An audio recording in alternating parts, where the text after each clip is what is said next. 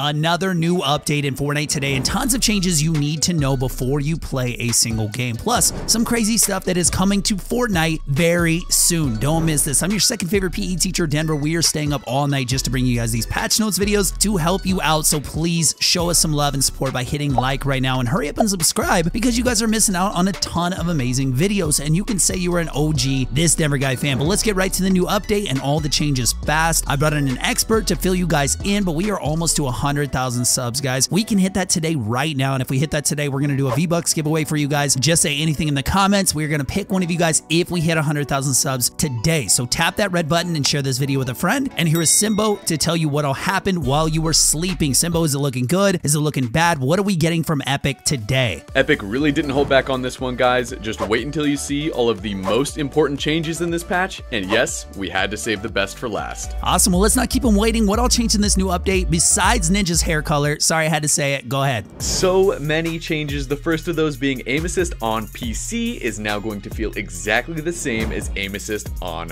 console. Epic said that this build includes an aim assist change that makes 240 Hz aim assist act like 60, which is exactly what made controller on PC so strong in the first place. This change might help solve the controller problem that a lot of pros have been complaining about, but at the expense of controller players. Even Tfue tweeted out saying, "Why would aim assist get nerfed? Controller players are the only part of the community left, to be honest." Some of you guys think the exact opposite though and agree with Epic on the changes. Epic continued and said investigations and tests are ongoing regarding aim assist and your feedback is appreciated, making it sound like this change might not stick around depending on how the community reacts. I don't know, you guys, what do you think of this huge change, and were pros the reason Epic is finally doing something about aim assist? Let us know in the comments below. Next, Epic is trying out a totally new type of LTM that doesn't include any building or weapons. We haven't seen anything like this in Fortnite yet, which makes it even more exciting. They call it Party Royale and said this is a new experimental and evolving space, so leave your weapons and mats behind. Epic also told us that they are planning on running a test for this on Friday at 9 p.m. Eastern time and that the party is just getting started. Along with this, Fortnite leakers found 3 posters that are a part of the Party Royale LTM that indicate there is going to be in-game events like the Travis Scott and Marshmello concert inside of this game mode. Leakers also found a map of the island showing that this will be a place for players to just come together and play for some fun and exciting mini games. Either way, it looks like Epic is really trying to find something that will give players a break from cranking 90s and playing Zone War scrims all day. So hopefully this LTM lives up to the community's expectations. This next update has pros actually thanking Epic for changing the legendary sniper damage from 157 down to 132 and the epic damage down from 150 to 126. This means that the sniper can no longer one-shot people that have 150 health unless they get a headshot. Pros have been complaining about the heavy sniper, saying that it's way too OP for a long time, and it looks like they are finally getting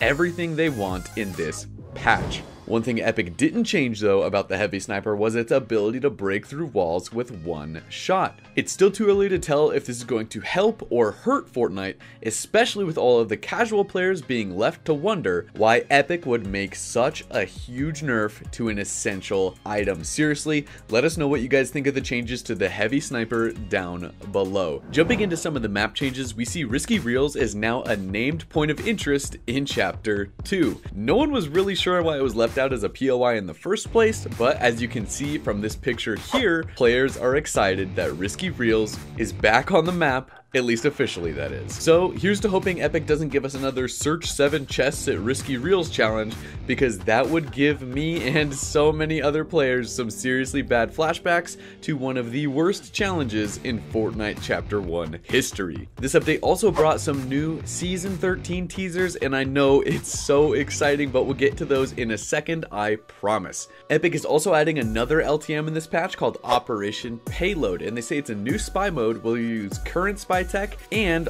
new spy tech to defend or escort the payload against the other team as they try to stop you, and then you'll switch sides. The mode takes you to a different part of the island each time, and really this seems like it could be a ton of fun, and we're just gonna have to try it out and see. Epic has really been pushing out the spy related content this season, and a ton of players are obviously enjoying it. I mean, come on, Who doesn't love spy stuff? Speaking of spy stuff though, Fortnite leakers found that there is a challenge in the making about potentially storming the agency and also finding different gold bars in Midas's quarters. Now, let's go over some of the awesome new skin leaks that are going to be added in this patch, because these skins are definitely some of the coolest we've seen in a little bit. And I think we're all going to be dropping some V-Bucks on these ones. First, we've got Vix, and she has like 32 different variants. Okay, maybe not that many, but from this picture, it definitely looks like a lot. This skin definitely sticks with the spy theme. Let's get into the next skin. We have Envision, and she looks like she only has 2 different variants.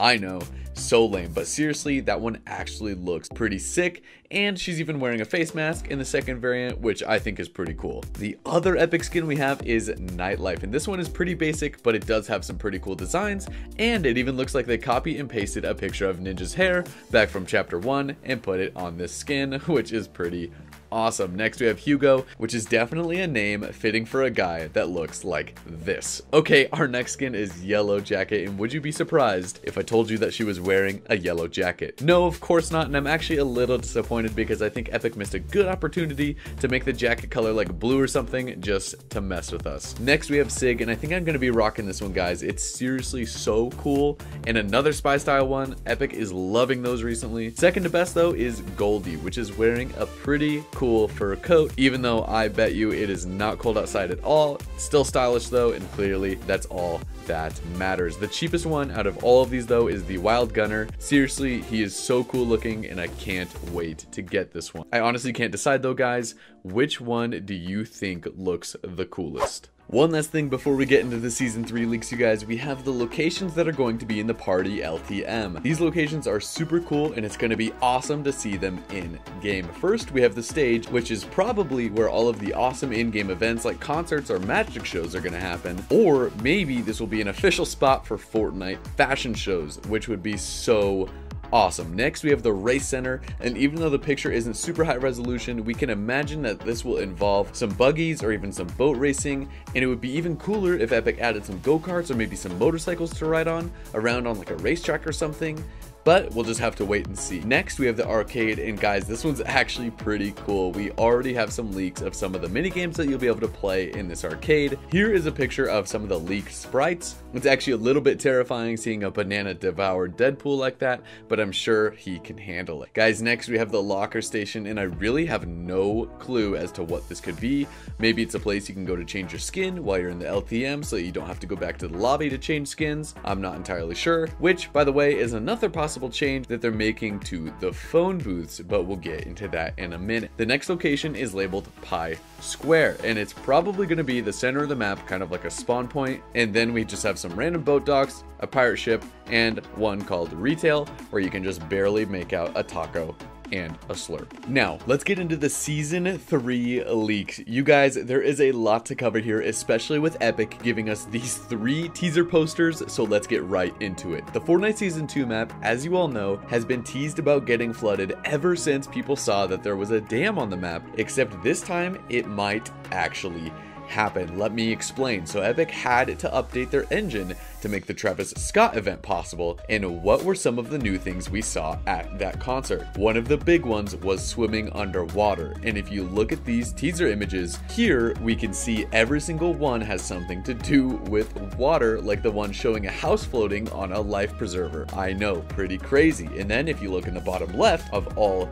3 of these, we can see the Victory umbrella is on fire, just like how we saw fire in the Travis Scott concert. So pay attention. All 3 of these images are teasers for the next season's battle pass and what the next season's theme is going to be. Fortnite theorists are almost certain that the next season is going to have Aquaman as the tier 100 battle pass. Now that's just speculation. It's not confirmed in any leaks or anything, but they are pretty sure, and it would be just like the Season 2 Deadpool. I don't think it comes as a surprise to any of us that Epic is going to finally flood the map, and it's going to be really interesting to see how that mechanic plays out. Now, of course, these are all just leaks, and Epic can always just be tricking us like they've done in the past, so really it's all still up in the air. What do you guys think is going to happen for the Fortnite Season 3 map? Are we finally going to flood the entire map, or maybe it is just going to catch on fire? I don't know, guys. Let us know in the comments. Also, don't forget, if we hit 100,000 subscribers today, we are going to be doing a V-Buck